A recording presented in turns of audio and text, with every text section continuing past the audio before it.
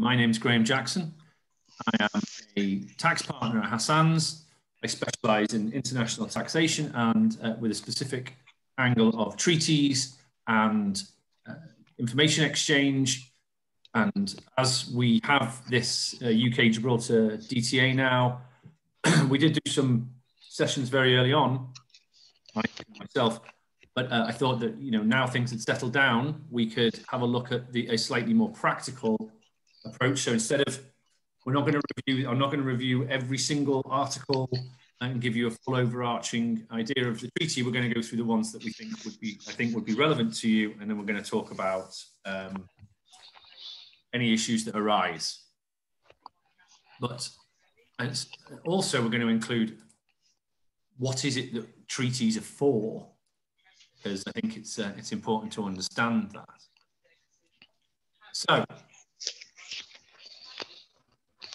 Gibraltar has got the UK double taxation treaty in force, and it's important to understand that this treaty follows the model of the OECD Model Tax Convention. So that is a global standard of international tax conventions. The language in this treaty is subject to extensive commentary published by the OECD.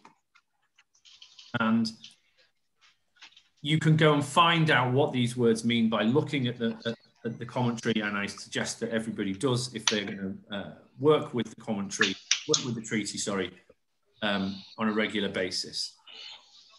Can everybody check that they're on mute, because I'm hearing some heavy breathing.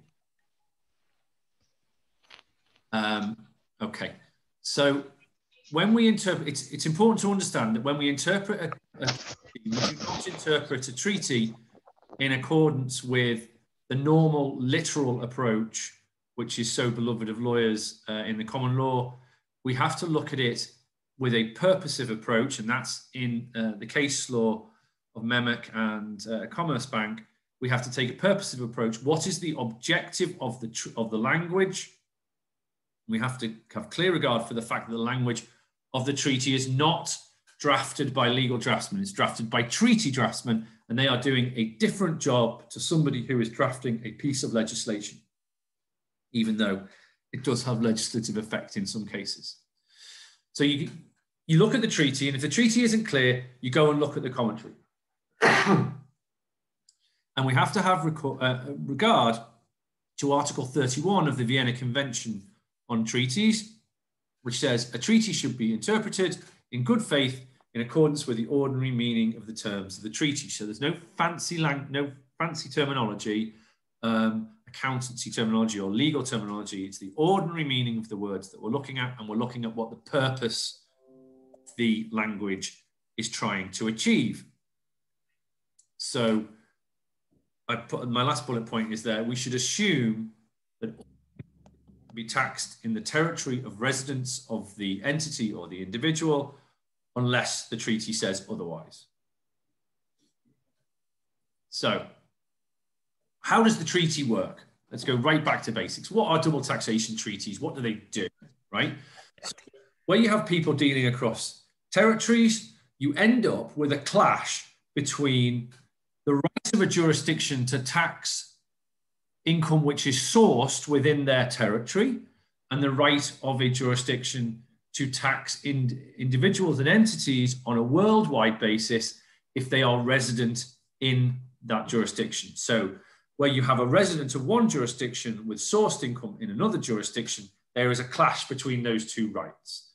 And that would result in that individual or entity being taxed twice. Now, the treaty deals with that in two ways.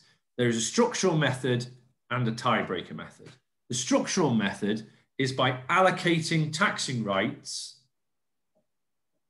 for different types of income to different jurisdictions. So we'll see that immovable property, income from immovable property is taxed in the jurisdiction where the property is, and then the residence jurisdiction is obliged to give a tax relief, a double taxation relief for that tax paid in the jurisdiction of the location of the property. So let's imagine it Gibraltar individual has rental property in the UK. He rents that property out. That property is that rent is taxable in the UK. If there is any Gibraltar tax, then Gibraltar is obliged to give a relief for the UK tax. So that's how we allocate taxing rights, sometimes exclusively, sometimes non-exclusively. But that structure means that it's no longer possible to have taxation. Also, what it does is it has tiebreakers for dual residence. So you can imagine somebody, because if anybody who understands the UK statutory residence test will understand it is not a simple day count, it's quite complex. So somebody could easily be resident in the UK and also resident in Gibraltar, and you need to break a tie between that so that you can correctly allocate taxing rights to the resident jurisdiction or to the source jurisdiction. And thirdly, it facilitates information exchange.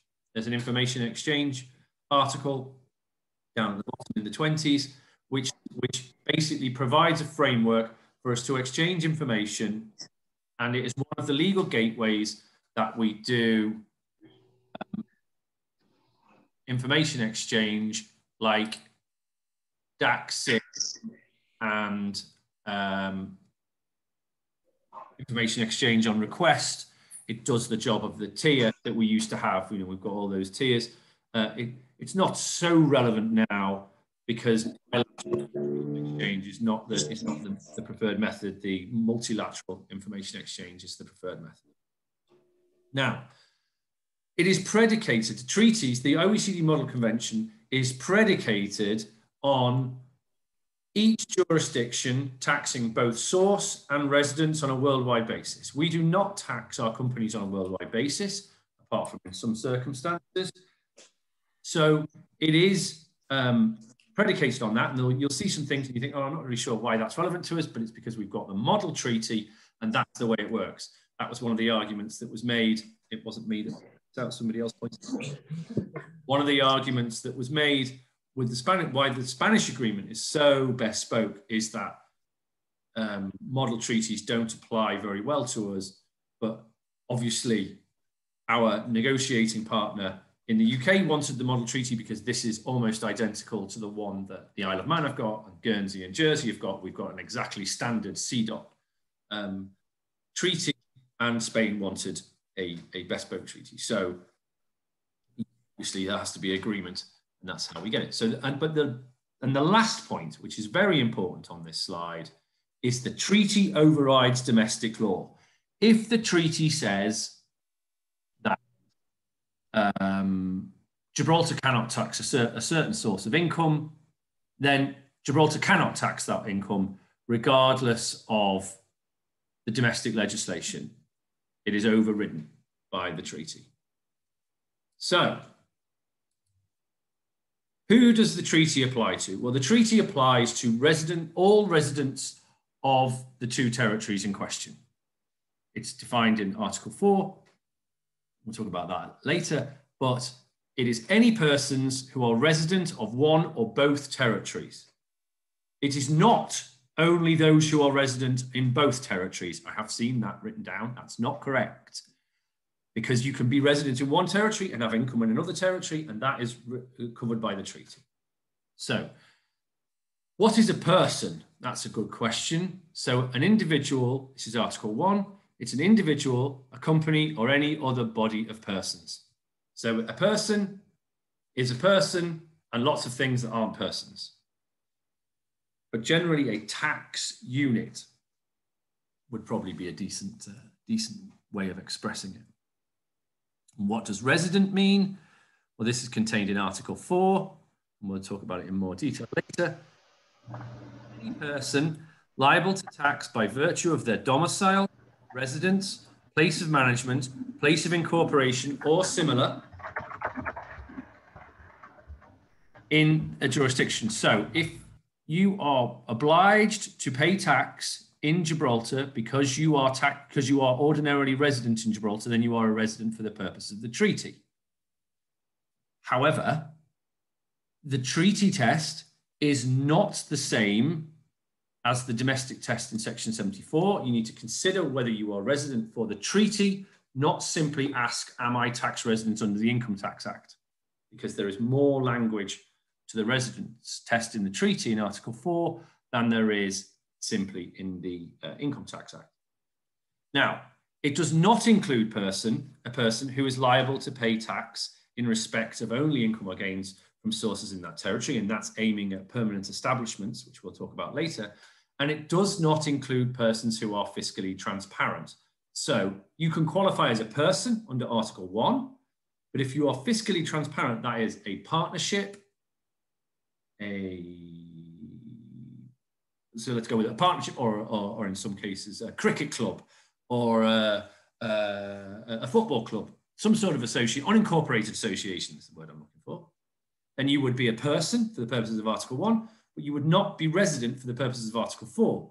So a partnership cannot access the treaty benefits because it does not, it's a general partnership specifically I'm talking about. I know there's some issues around other kinds of partnerships, but a general partnership cannot be treaty resident. Limited liability partnership is fiscally transparent as well. So what taxes does it cover? Well, in Gibraltar, it covers income tax and the corporation tax. Obviously, they're wrapped up in the same legislation and essentially the same thing.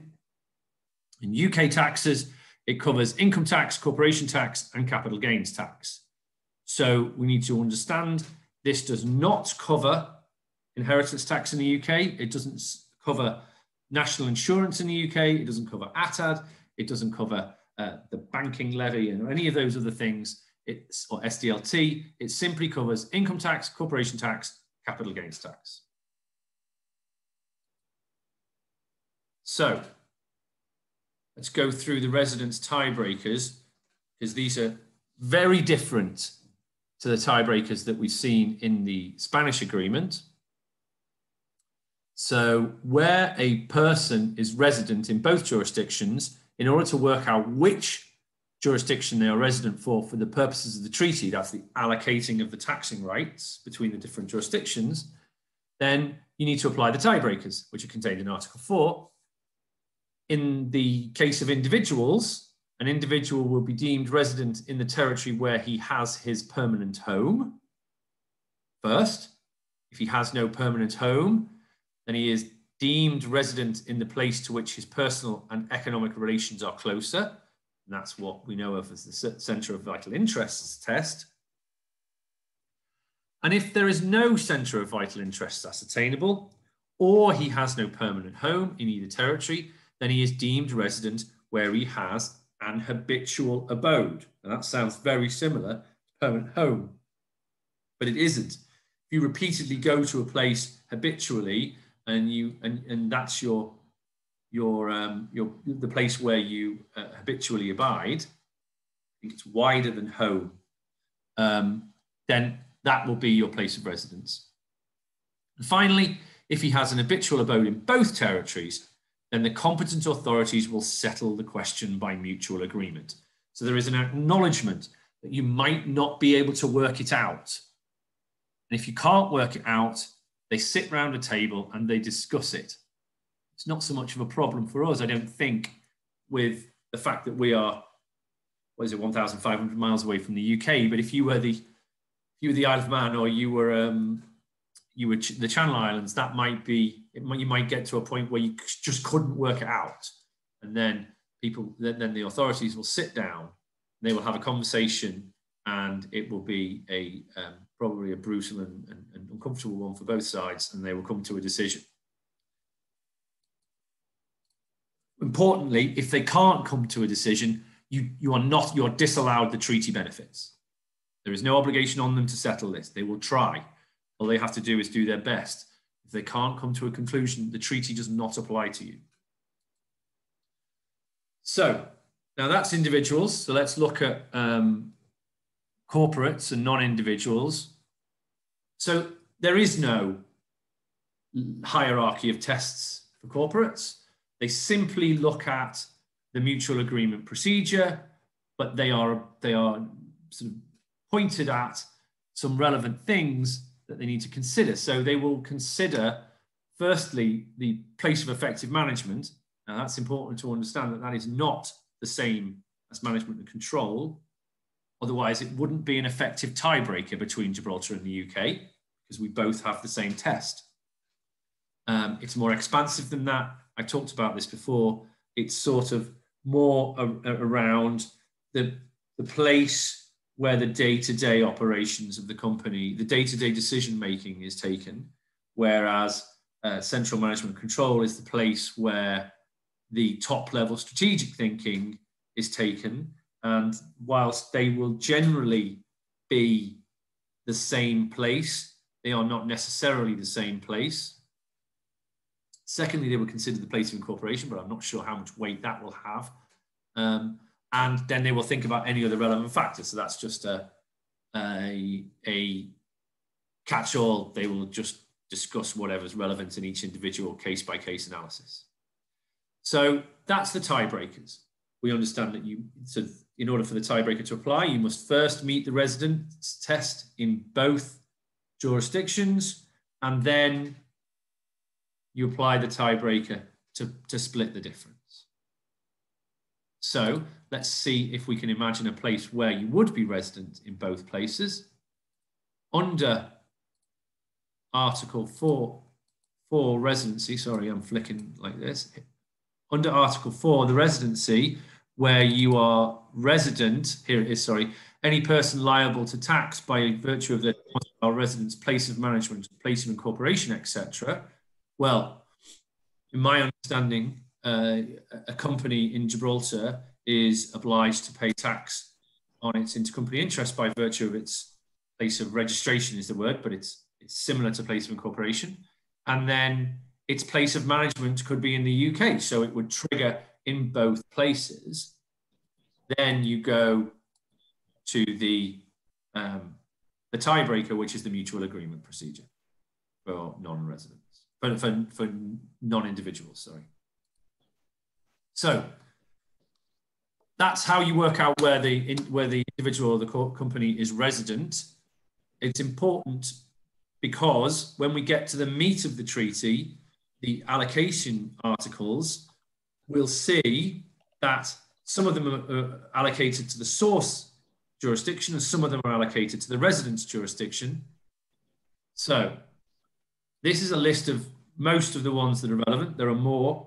I'm not going to talk about all of these because I don't want to take up too much time, but we can just bounce through them. So income from immovable property is allocated to the source jurisdiction in the first instance. So you'll see, if you look at the treaty, that the articles are generally written in terms of the jurisdiction of source may tax, not may only tax. So what you'll get where you have source is the lower tax jurisdiction. Tax will be paid there, and then a top up will be paid in the jurisdiction of residence. So source allocation for Article 6, immovable property. Article 7 is business profits. Now that is an exclusive residence only. So it says when the jurisdiction has income which arises in the other jurisdiction, it may only be taxed in the residence jurisdiction unless the business is carried out through what's called a permanent establishment. And we'll come down to it further down. So that means that under the treaty, a Gibraltar, a UK entity can have income which is accrued and derived in Gibraltar as a business profit, and it will not be taxable in Gibraltar unless they have a permanent establishment here. Okay, so Article 8, international shipping, air and transport, is residence subject to withholding. So that's where the residence jurisdiction is the primary taxation allocation, but then a withholding tax is permitted on the payments coming out of the source jurisdiction. Similarly with dividends, interest and royalties. We'll get onto how that works later on. And then capital gains, it really depends on the type of capital gain, and they pretty much mirror the other articles, but it's sort of sweeping up capital gains. You need to, if you've got capital gains that arise in the UK, you need to think about what that article says. Income from employment is allocated to source unless only if the employment is exercised in that other jurisdiction. So it's about where is it's very odd to say the source can be the place where you don't do the employment. But I think what they're trying to say is, in order to avoid any argument, if your employer is in one jurisdiction and you're doing the job in another jurisdiction, then it's where you do the job that matters. Article 15 is directors' fees, and that's allocated to the source jurisdiction. Article 16, artistes and sportsmen, is allocated to the source jurisdiction. And you'll know that we have in Gibraltar some specific sections in our Income Tax Act that deal with this, in the not in the Income Tax Act, in the allowances, deductions and exemptions regulations. And Article 17 is pensions taxed at source, and anybody who works in the world of cure-ups will understand how that works. So I'm not going to talk about all of those articles. I'm just going to talk about the articles that you're going to run into on a daily basis, hopefully, if trade works as well as it does, is supposed to under the treaty. Then these are the articles that you need to be worried about in particular. Article 7 discusses business profits. So the starting point is that profits of an enterprise resident in a territory will only be taxable in that territory. So again, let's look at our UK example. UK business has Gibraltar sourced income. That income is only taxable in the UK unless the enterprise carries on a business in the other territory through a permanent establishment. Then the profits attributable to that permanent establishment are taxable in Gibraltar. This is not really a concept we ever really used to struggle with. We used to talk about branches and places of business. That was really a registration issue rather than anything else, because we just taxed on a accrued and derived basis. You can even imagine that the UK business sends a man to do things in somebody else's offices. He's not a fixed, we'll talk about permanent, but he wouldn't need a fixed place of business. And that is not taxable in Gibraltar anymore. Now, doesn't give them any advantage because it's all going to be taxable in the UK at a rate that's higher than ours. But it just needs to be understood that this is how the treaty works. That is the way it is designed to work, and that is the way that all treaties which follow the OECD Model Convention work. So the permanent establishment will be expected to make the profits which are attributable to it as if it were a separate enterprise.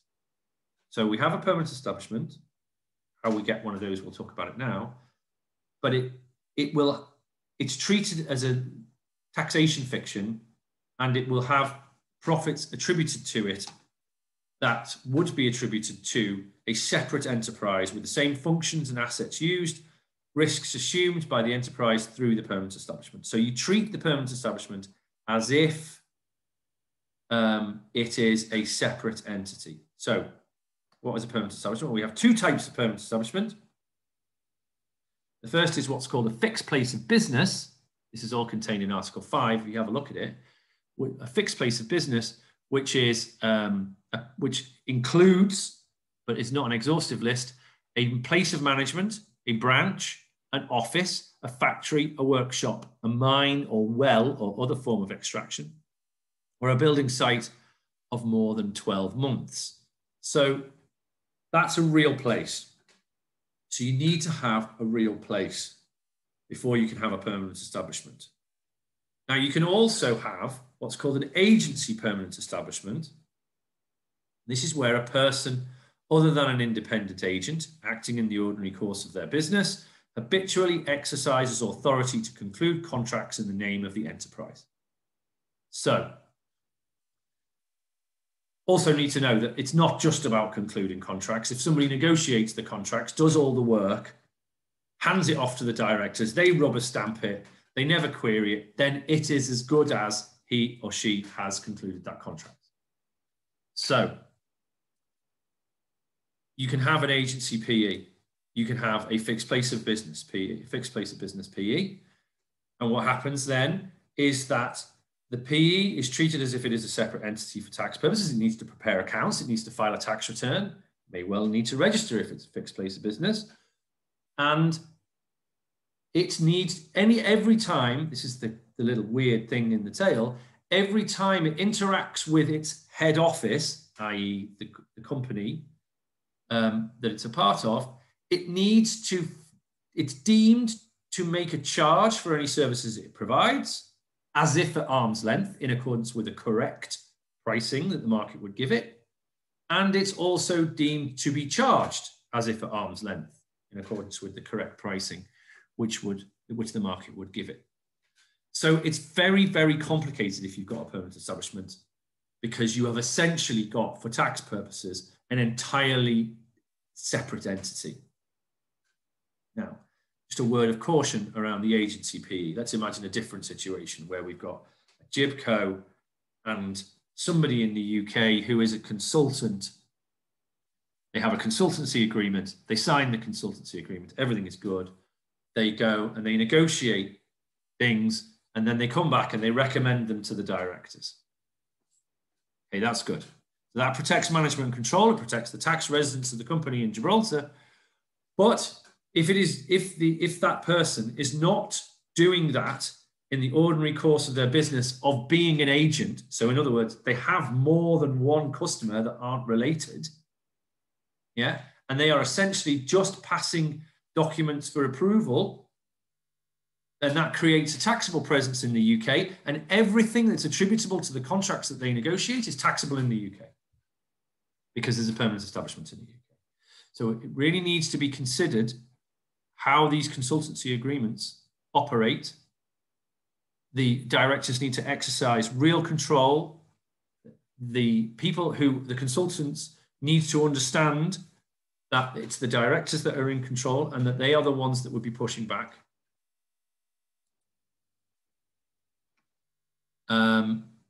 So thank you, Nigel. Yes, you've asked a question about probably topical, but does home working from another jurisdiction create a PE after a certain number of days? Well, there has to be an element of permanence. It's in the name. There has to be an element of permanence. And you need to...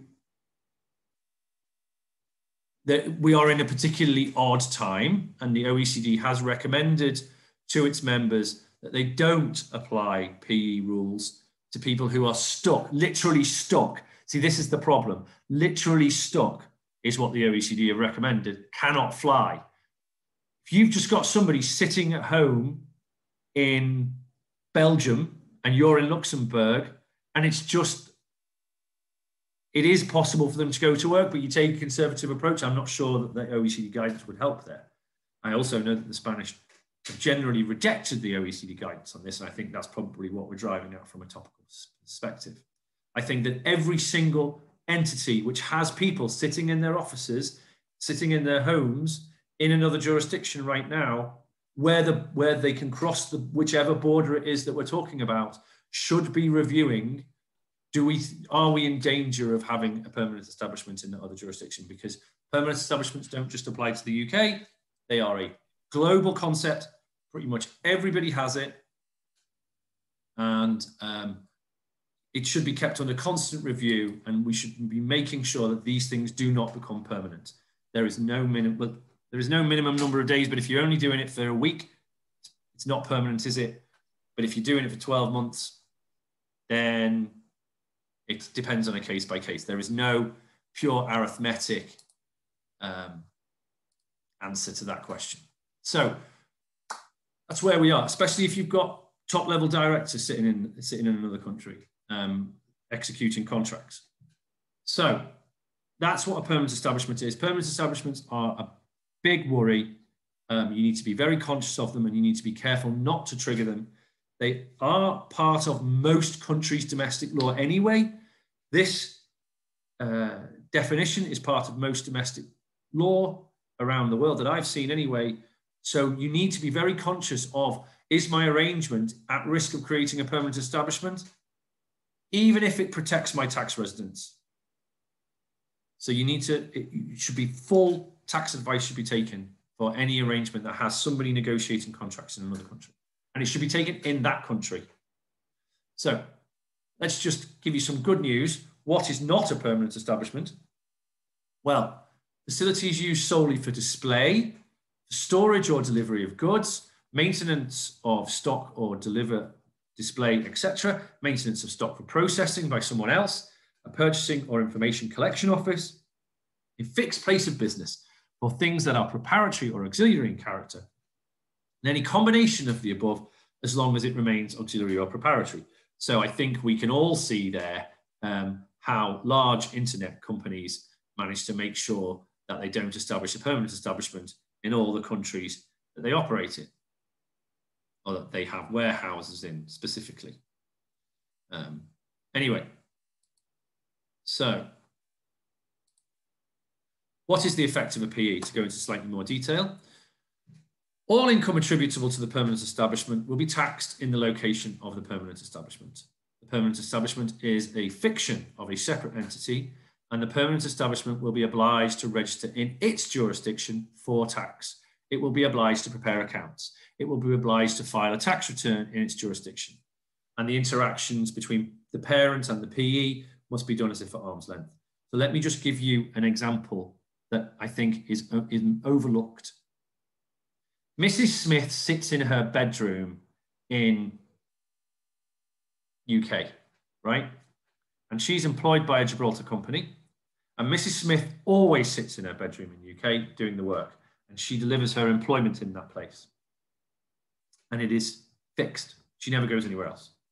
And she executes contracts. But she doesn't generate any income. So she's executing buying contracts, say. She's not generating any income. Feels like there's no UK sourced income.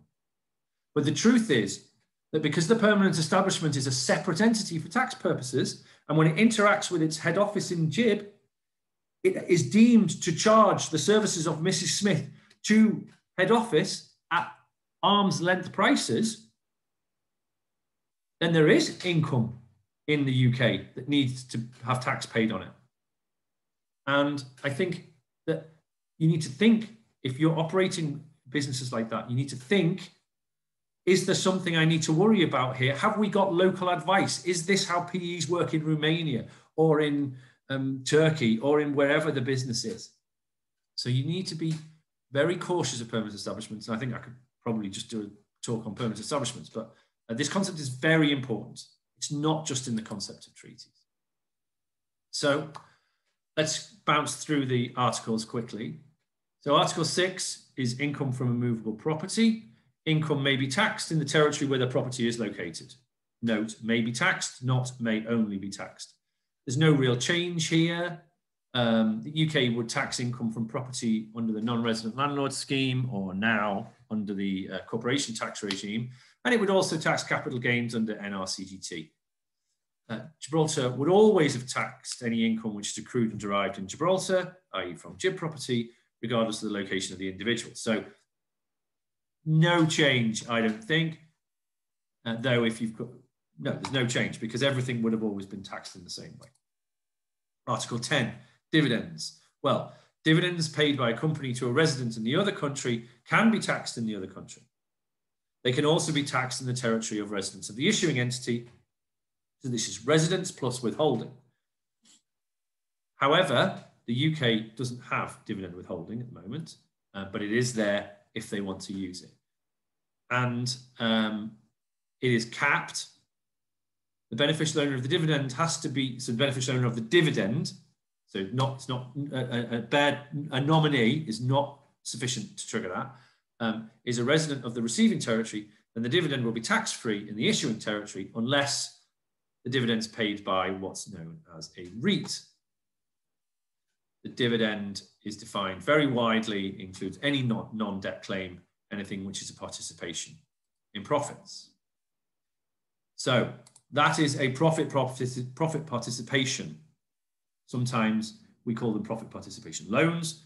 That would need a strict analysis of the document as it is, because sometimes people call them loans, but they're not loans. Sometimes people structure them as loans, when actually it might be better to structure them as pure future profit purchases. So that's a matter for thought, and if anybody wants to have a chat with me about that, that's cool. So Article 11, interest. So interest arising in, and I'm gonna stop saying in a territory, in the other territory. I'm going to put the names in. It's much easier to understand. So interest arising in UK and beneficially owned by a resident of Gibraltar may be taxed in Gibraltar, or interest arising in Gibraltar and beneficially owned by a resident of UK may be taxed in UK. It may also be taxed in the paying jurisdiction, so Gibraltar or UK, depending on where the other guy is. It arises in unless the interest is beneficially owned by either the state of the territory, an individual, a listed and traded entity, a company less than 25% owned by non-residents, a pension scheme, a bank or building society, any other unconnected financial institution, any other person, entity signed off by the authorities in the relevant territories where the interest arises. So there is withholding on interest being paid out of the UK at 20%. If you have a Gibraltar company that has lent money to a UK company and all the other rules of source are met, we're going to talk about in a minute, all those other rules are met, then you can apply to be relieved of that withholding if you meet these criteria. There is a form. Where is it? There is a form, and you need to get that stamped by the authorities here, and you submit it to HMRC, and then the person paying you the interest is entitled to stop withholding the 20%. And this similar rule applies to royalties. Royalties arising in the UK and beneficially owned by a resident of Gibraltar, or arising in Gibraltar and beneficially owned by a resident of the UK, may be taxed in the other territory. May also be taxed in the territory it arises in, unless and the same tests for interest are applied.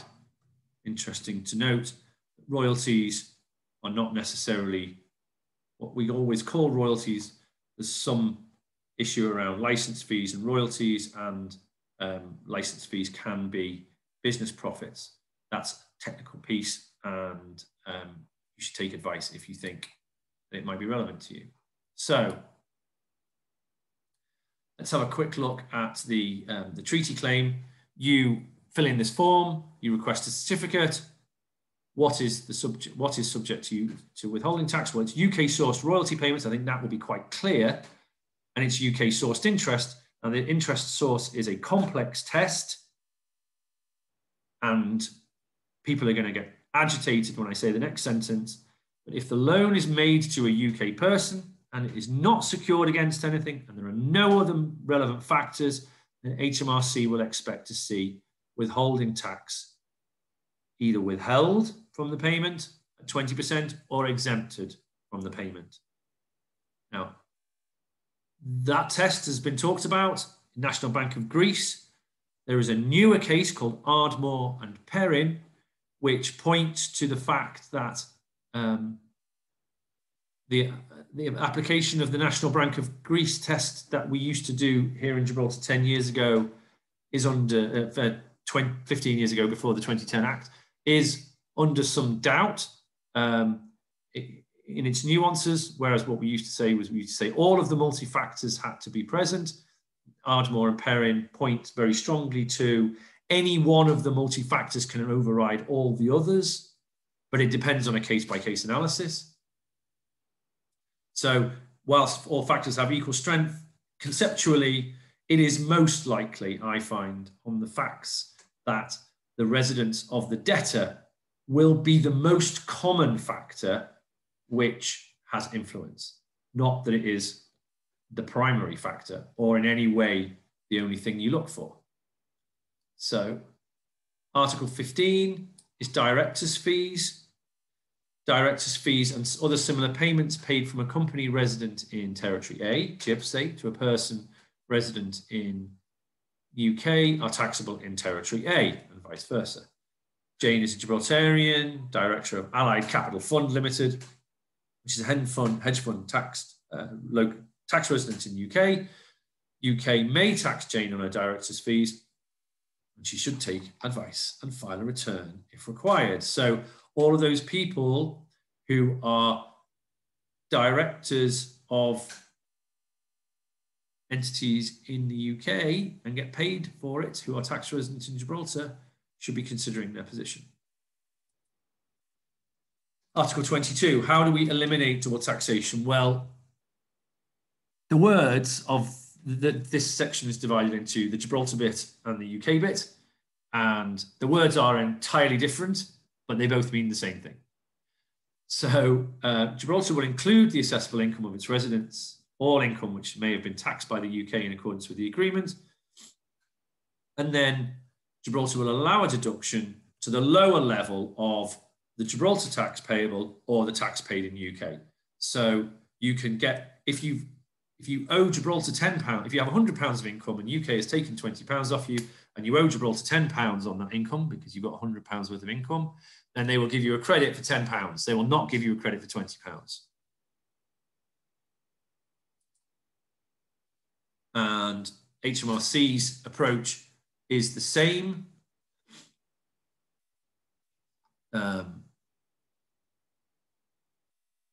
It's a credit method. Now, Article 24, the mutual avoidance, mutual agreement, my apologies, mutual agreement procedure, or as it's also known, the mutual disagreement procedure. Taxpayer can present a complaint under the treaty within 3 years of the action which led to the tax being charged. If the authority complained cannot resolve the matter itself, it must endeavour to resolve the matter by agreement with the other authority, and the authorities will endeavour to resolve any difficulties or doubts arising from interpretation of the treaty. Endeavour is not must. So they will try. And if they don't manage it, all that happens is you, the taxpayer, lose your treaty protection. It's important to understand these treaties are not in the original form that came about in 1927. The concept of the treaty was not to protect taxpayers. It was to facilitate trade and to protect jurisdictions. And if anybody wants to read the first iteration of a double taxation treaty, a model treaty, it was the 1927 League of Nations published an interesting report. I know I am very sad. So Articles 24 and 26, we have exchange of information and mutual assistance. There's nothing that you haven't already seen. This is pretty much what was in place under the EU. It shouldn't bother anybody. We've lived with this kind of thing for a very long time. Though it is important to understand there are anti-treaty shopping provisions, so you cannot engineer getting treaty benefit. If you do, then having regard to all the relevant facts and circumstances, obtaining the benefit was one of the principal purposes of any arrangement or transaction that resulted directly or indirectly in that benefit. That benefit can be withdrawn. No benefit is a right if you are deliberately engineering having that benefit. So another important thing that we need to understand is that transfer pricing is everywhere through this. Transfer pricing is the implementation of the arm's length principle. That is that two connected entities or individual persons, enterprises, whatever you want to call it, two connected persons doing business together must charge each other the market price for the services, or the one making the payment is not allowed the deduction. It is applicable to all of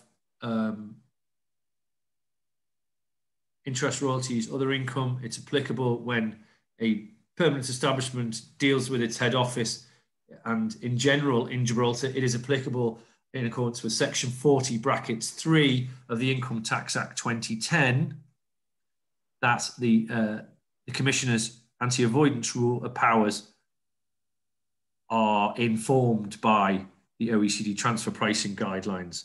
We have never really had an active transfer pricing community here.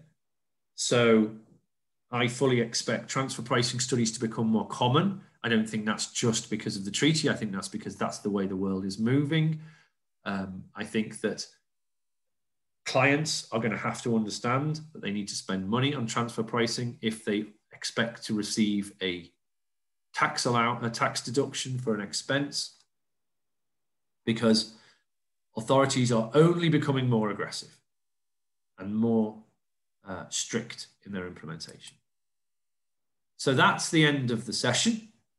If you are interested in any of the concepts that we've seen here, then you can find a lot of them being talked about in the podcast that I've done with a lady called Harriet Brown from Old Square Chambers in London. We discussed the corporate residence rules, we discussed personal residence, and we discussed permanent establishments and other treaty concepts in there. And we also do domicile, just to throw that in there because it's an odd concept. So you will find more information there. I really do think that we should be educating ourselves around these international tax concepts as well as possible, because Gibraltar is going to run into them more and more often in the coming years. So now I'm going to stop recording.